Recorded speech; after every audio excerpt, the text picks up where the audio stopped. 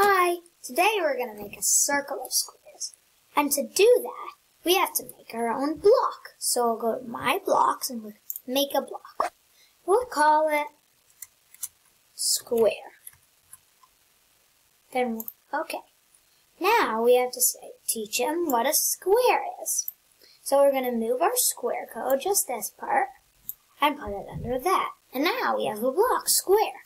So we'll put that under here and see if it works. Yep, it does. It creates a square. Now we can do that a lot, except we want to make a circle of squares.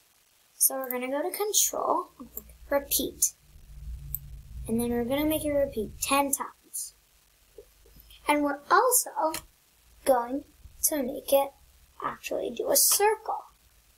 So we're going to go to Motion, and we're going to do Turn 36 degrees. Because you know 36 times 10 is 360, and 360 degrees is a full circle.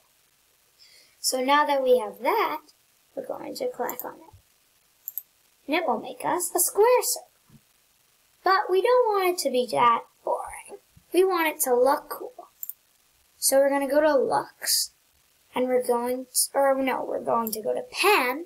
We're going to change pen color by 10 and put it here. So now it's going to change the color. Now we have there. Let's make it even more interesting.